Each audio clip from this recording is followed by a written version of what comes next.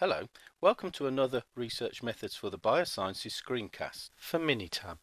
This screencast covers section 8.3 chi-squared goodness of fit test for one sample. The chi-squared goodness of fit test works on count data and asks if the distribution of counts between three or more categories is what you would have expected. It is obvious, therefore, that we have to inform the program as to what we would expect for the number of cases we would find in each category.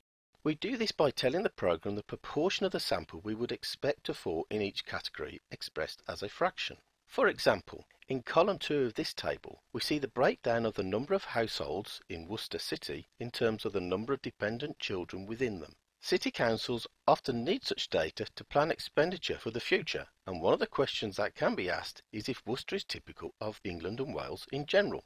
Well, the figures from England and Wales are given in column 3. And in column 4 we can express this number as a fraction that gives the proportion of the cases in each group.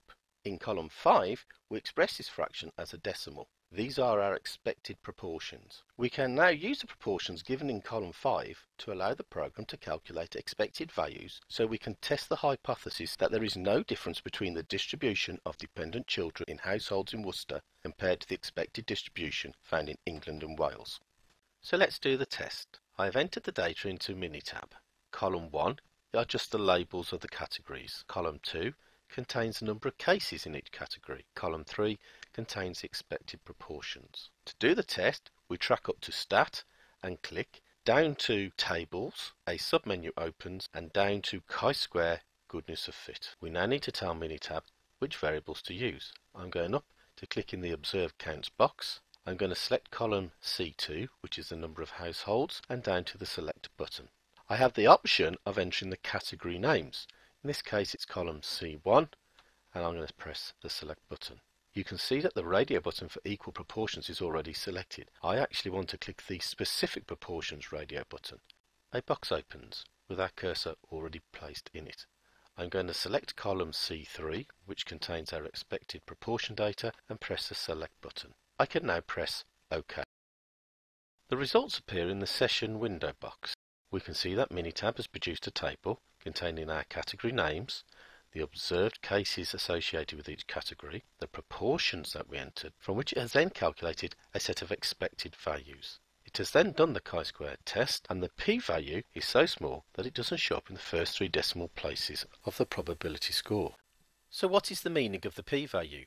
A p-value of 1 means we can accept the null hypothesis as true, whereas a p-value of 0 means we can accept the null hypothesis as untrue. As we travel from a p-value of 1 to 0, the transition point between true and untrue is set at 0.05 in the biological sciences. The smaller the p-value below 0.05, the more confident we can be in rejecting the null hypothesis. So such a small p-value suggests that this is a highly significant result. We can therefore conclude that there is a significant difference between the distribution of dependent children in households in Worcester City compared to the expected distribution found in England and Wales. What if you do not know what the expected values or proportions are? Then the default position is to expect the same number of cases in each category. This data taken from table 8.1 shows the number of counts of hollyleaf miners at 3 adjacent height zones on holly trees. There is no prior expectation of what we should find, so in this case we assume that we should find equal numbers in each zone. That is, since we have 3 categories, we would expect a third of the insects to be found in each zone. So let's do the test. As you can see, I've entered the data from table 8.1 into Minitab. In fact, I've entered it twice. Columns 1 and 2 contain the data as a table. Column 4 contain it in an observation format, where each line represents a single observation. Minitab can handle both of these. So how do we do the test? We track up to Stat and click. We get a submenu. We track down to Tables. A second submenu appears. Track down to chi-square goodness of fit, one variable, and click. A window opens. Now I need to tell Minitab which variables I want it to use. First of all, I'm going to go up to Observe Counts and click in the box. The variables that Minitab thinks I can use appears in the left-hand box. I'm going to use Count. I'm going to click on it to select it and press the Select button. I now need to enter the category names. In this case, it's height. I click on the Select box and we select it. You can see that equal proportions has already been selected. That's the test we want to do, so let's press OK. We can see that Minitab has given us both a graph and a table summarising our category and expected data.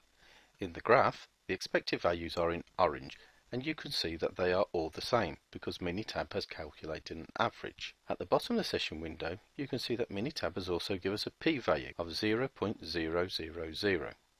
A probability value so small that it doesn't show up in the first 3 decimal places suggests that there is a highly significant difference between the number of hollyleaf miners found within each zone of the tree. I hope you found this screencast helpful. For further information on how to use this test, or the theory behind it, then please consult the book. More information on how to use the program to perform the test can be found in our online web guides located in the Resource Centre. Thank you for listening.